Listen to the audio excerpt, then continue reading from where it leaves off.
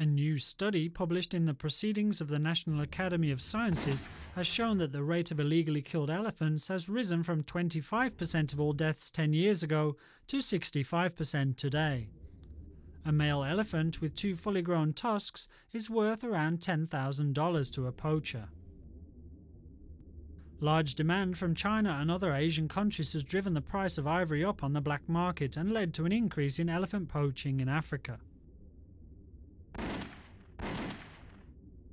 In countries such as China and Vietnam, elephant parts are used to make trophies, in food or medicine.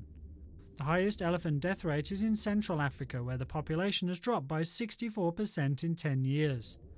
Tanzania and Kenya in East Africa are not far behind, while the population in Botswana is holding steady or growing. More than 100,000 elephants were illegally poached in Africa between 2010 and 2012. Elephant births increased the population by 5% annually, while the population decreased by an average of 7% each year from 2010 through 2013.